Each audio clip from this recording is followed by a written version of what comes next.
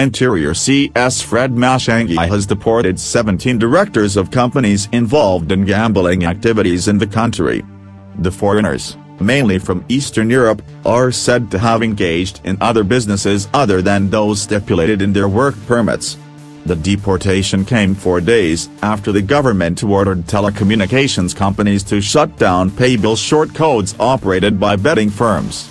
The government has also warned commercial banks, mortgage finance companies and microfinance institutions on non-renewal of licenses and permits of 27 bookmakers and lottery operators.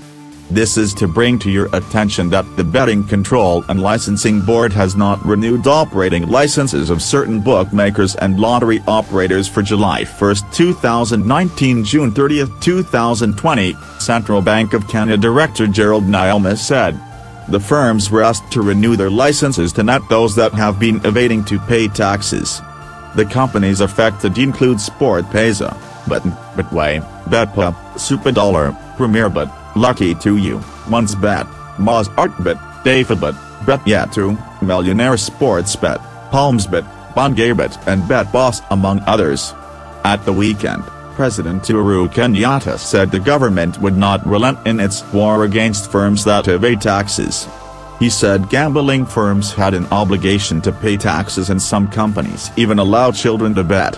Most firms have, however, said they have been paying taxes as required by law, with some going to court to seek redress.